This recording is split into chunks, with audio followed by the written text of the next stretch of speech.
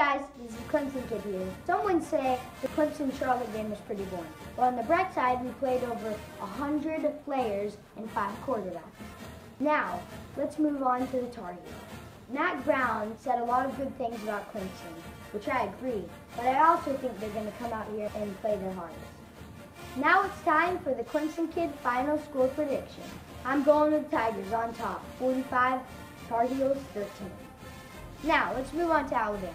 Alabama is undefeated just like Clemson. They have Ole Miss up this weekend. I'd like to see another Tua Trevor National Championship. Last time it went well for us. But I'd still like to see Ole Miss crush Alabama. Now it's time for my Clemson players in the NFL Spotlight. I hope you all got to see Dexter Lawrence blocking the extra point versus the Buccaneers. But if you didn't, you can watch this video right here. He missed his first extra point attempt, and this one gets blocked. Touchdowns in the first quarter, but 2 missed extra points. Dexter Lawrence got a hand on it. Well, that's it for the Clemson Kid. Hope all you guys can be at the Clemson Tar Heel game at Tar Heel Stadium so you can represent. If you can't, you'll be watching it on TV like me.